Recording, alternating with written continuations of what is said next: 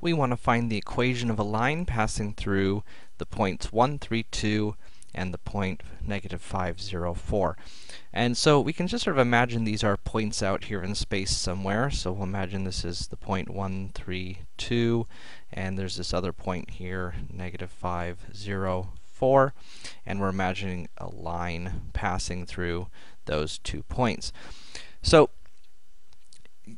to write a vector equation or a parametric equation for this line, it can be helpful to think of what is the vector from the first point to the second point. The idea here is that we're going to parameterize this line by letting this be the point when t equals 0, and this be the point where t equals 1. The choice there is arbitrary. You could have gone the other direction as well.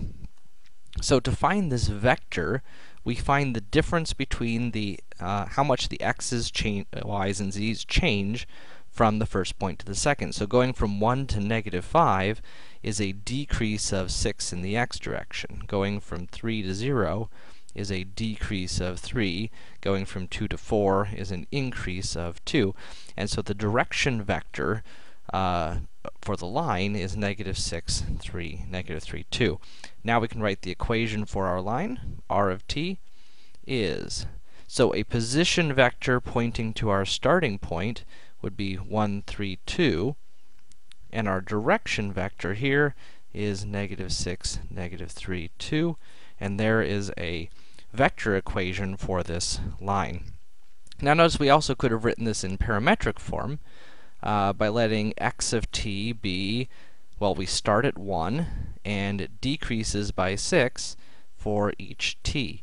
Right? This corresponds to the first component of our vector form, 1 and a -6t. For y, my y value starts at 3, and it decreases by 3 for each t, and z starts at 2, and increases by 2 for each t.